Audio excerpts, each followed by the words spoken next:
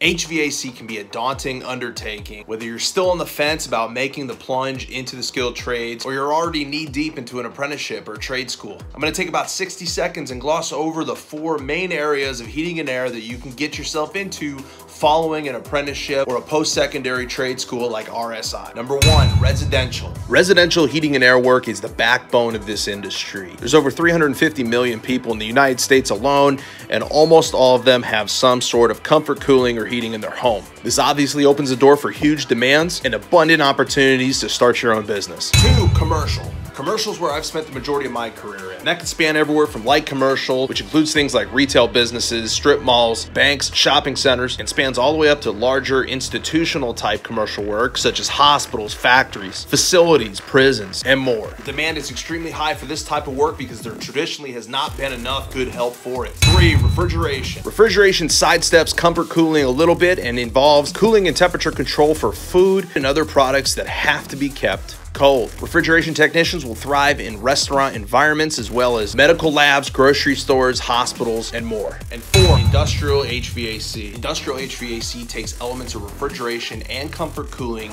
merges it for work environments that manufacture or produce products that must be kept cool or at a controlled temperature. All 4 of these areas are extremely difficult in their own way, yet admirable and rewarding work. High paying and in demand for those that are willing to go out and grab it. Of course, success in this trade is going to hinge on your education and your commitment to learning the ins and outs of the science behind this trade. For those with the drive to go with the school program, consider our friends at RSI. They've got over 50 years of educating young technicians in the heating and air trade, so there'd be no better place to start your research and begin your journey.